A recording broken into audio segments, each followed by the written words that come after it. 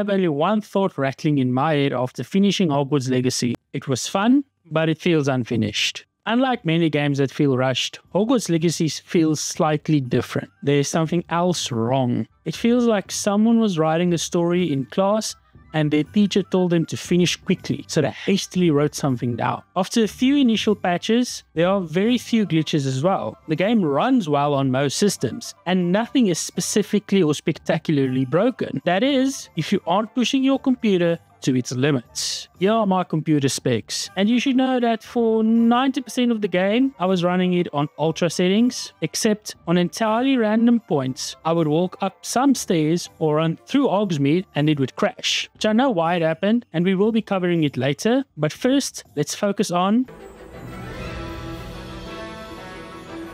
Look at this. This is the Black Lake. Do you see that dragon? Yeah. Those guys fly through here at random points in the game. See this? This is Hogwarts Castle. This is where some random monsters are. Here we have just the dark forest and a multitude of evil creatures in here. These are spiders. These are humans. These are trolls. This is a dugbog. This is me flying through the night sky. Here we have some random characters and NPCs just moving through the castle. This is my favorite spot, which does look to be too far away from the castle, but it still looks amazing, okay? The world of Hogwarts Legacy looks amazing. It just simply looks amazing. There's no other way of putting it. And every single part of it makes you feel like a student attending this magical world and seeing things for the first time. The nights are filled with creepy sounds, dark corners, random creatures flying away, and anything else that could possibly be imagined. The day is filled with NPCs going about their business, doing magic, and overall, just living their lives. There are events that happen without you or seemingly with you. This world makes you feel like a wizard or a witch. There are things magical that you can experience that before could only vaguely be explained in books. You can influence things limitedly that can only be done because you are magical. Creatures that are unbelievable, bits of trivia that is rare and unique, clothes that make you legitimately look magical. All this combined means that you are transported from the first moment you launch the game until you finish the main story into a world that completely consumes you. Hogwarts Legacy looks and feels amazing, and it genuinely makes me wish there was more to play, just more to see. Left click and you shoot a basic shot of red magicry. Press and hold Q to cast Protego, the shield spell. Time your Protego perfectly and you automatically counter with Stupefy, which stuns most enemies for a few seconds. Your chosen set of spells appear in slots 1 through 4. You can use the mouse scroll up or down to change which 4 spells you have. Press T to sort through your small library of spells and fit them how you need them. Use Z to throw random objects with ancient magic, or press X to cast one of a random set of spells that usually destroys an enemy entirely or takes a massive chunk out of their health. Out of combat, you can press R to cast Revelio, which reveals key items, hidden chests, or help with quests. Press V to reveal your current quest, hold V to get a quick guide to your objective. I have no idea what it is like on console, so for that, here's Big Mac Daddy. Go check out his YouTube. Please explain to them BMD. Greetings, Mr. Sock Puppet, and all you sock puppies. I have no idea what you call your subscribers, but I think sock puppies might be here to stay. So, I have been duly asked to educate all of you on the lovely controls guide for the controller for Hogwarts Legacy. Now, obviously, I have a PS5 controller here, but it's the exact same control scheme for an Xbox controller, just this being Y, B, A, and X, so no real biggie, but you'll get the gist of it. So we'll start on this side, why not? So this is the interact button, the square button. It's basically like what you interact with the world, but you use anything like that. Triangle was actually your Protego or your block and stupefy button if you tap or hold it. And I think also it also does that whole stupefy thing. I think if you perfect parry with Protego, so triangle was quite important. Or if you were more evasive, you'd use circle, which is the dodge roll to get out of harm's way. X is to perform jump, so that's basically just to, well, jump. Then we move over to this side for the directional buttons. Now this is the left one, so this is to access all of your spells that you had unlocked at the time. If you wanted to also just take a look at like what you have. This one is Revelio, which obviously reveals secrets and information stuff about the world, and obviously all those pages. You can heal with the bottom of the D-pad one, which is similar in I think quite a lot of the RPG Souls-like games also anyway. This is the compass, or like I think it's the one that like it literally has that like page fly in front of you to show you the way you need to go towards your waypoint.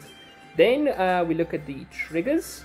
The front ones here are L1 and R1. So if you tap both of them together, it's the ancient magic spell if you had one stored. R1 would just be the ancient magic throw, and if you tap L1 or hold it, is to use the tool wheel. So that'll be like those snappy cabbage chomping things, and basically all of your herbology stuff and some other potions that you made, like the Edger's potion, all that. And then the back triggers, these ones. This is to do your basic cast. That's if you just were doing like the normal casting and stuff like that. If you were like hitting stuff. And if you hold it, it would activate a spell set. This one is for aiming, obviously, as is normal for a lot of games out there. But also, R2 would be very useful if it comes to your casting, because to cast the actual spells that you have equipped, you will be using this paired with the right trigger. So you're holding down the right trigger, and depending on the button that you push with it, that's the spell that's binded basically to a thing. And if you hold it down as well and tap one of these, you'd also select a different spell set that you have stored. And finally, the two central buttons, obviously move and look around. The touchpad is to access your map.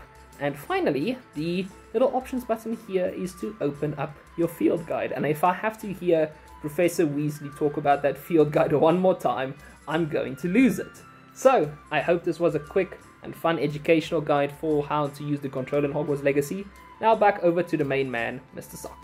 What is hardcore SSF? It means All of these are chunky at first, but after a while they become second nature. You cast spells at increasing speed as you move through the game, able to balance enemies you are focused on and enemies that can hurt you. Simply put, the gameplay of Hogwarts Legacy during fighting is surprisingly smooth and easy to comprehend, with color-coded spells telling you exactly what you need and when you need them. Combat in this game was extremely easy in the end, but still surprisingly fun to do. With the combat stuff out of the way, we do need to talk about a few of the things that weren't so good. There are things that started to grind on the nerves after the first 10 hours. Things like looking for a clue when Revelio can't reveal it, which is probably the most impossibly annoying thing on earth. More than once, I read through a walkthrough just for some quick help in where I needed to go. The movement of the character can be stumpy too.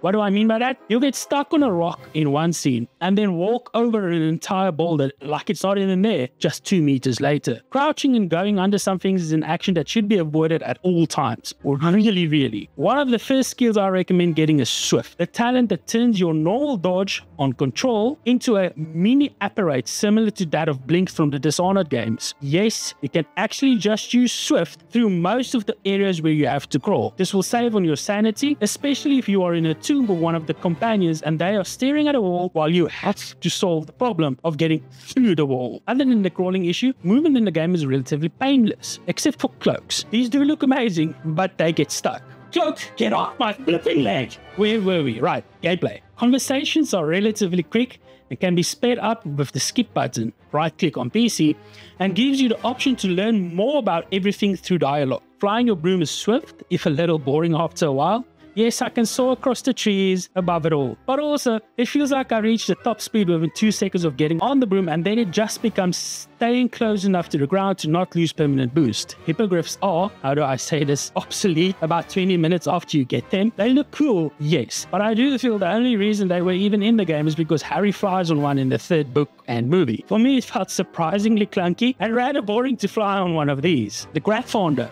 that thing rides like a tank and feels like a tank. You get it at the end, so spoilers, but seriously, it is the only beast mount that I still just got on for the fun of it when I reached the 30th hour of playing the game. Once you have it, you'll understand. But I mean, just look at this thing, just listen to it. But those are all the mounts, not including the freaking Thestral you get when pre-ordering the Deluxe Edition. The only failure that really started happening were some of the scripted fight scenes. The parts where I had to react to specific things and cast specific spells that weren't in line with the rest of the game's fighting style. I won't say when and where this happens, but switching from being creative with my spells to being railroaded did give me quite a rebound. Also, someone please tell me what the point of the Demiguise mission was. I at least thought the locks would be automatically unlocked once I collected them all. You know what Harry Potter never truly was? It was never predictable. No one in their right mind would have thought that Quirrell was really a bad guy in book 1. No one in their right mind would have thought Ginny was drawing blood letters on the wall in book 2. And unless you read everything, you would not have known that Harry was the last Horcrux, the number 8 that Voldemort never planned for.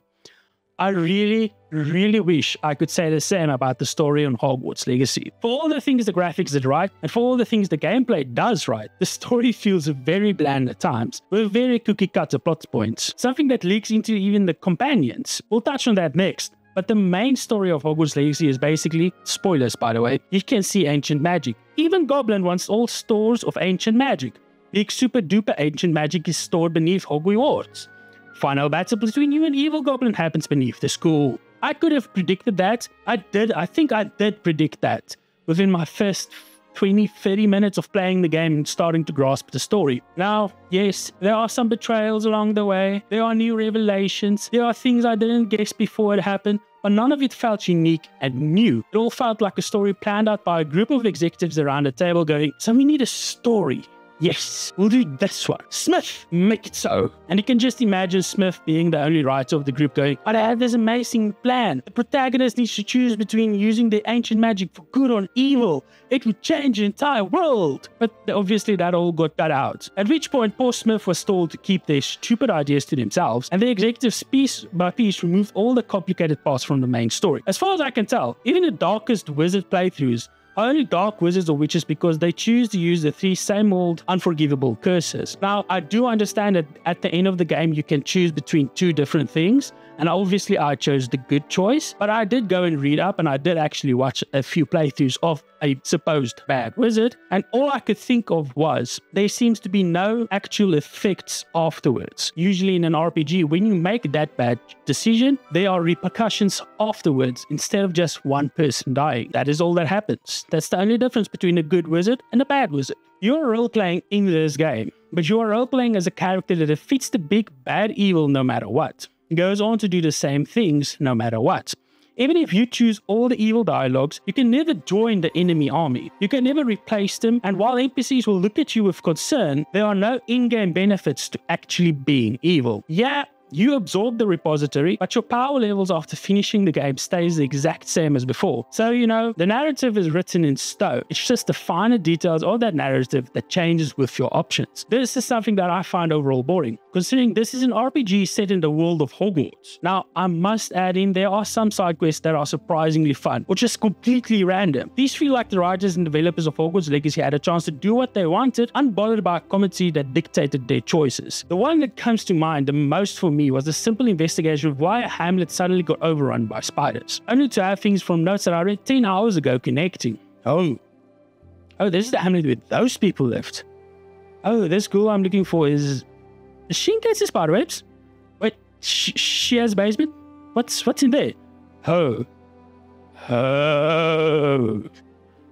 Holy crap, on a cracker, she was breeding acromantulas, and they're on me, I can feel it, I swear! Yeah, that quest sticks with me for several different reasons, but it was amazing to have all those little things connecting, because it feels like the creators of the game weren't limited in the same way the main story of the game was. My final thought is that even after finishing the game and apparently defeating the entire Goblin Rebellion and poachers, there are somehow still enough of them around to reappear, even when all of them should definitely be gone. I know it's pedantic, but just once I would like to 100% the game. I know that unless I go to the spiders, there are very few, if no actual enemies left. Though that is not a story thing, that is just me being pedantic.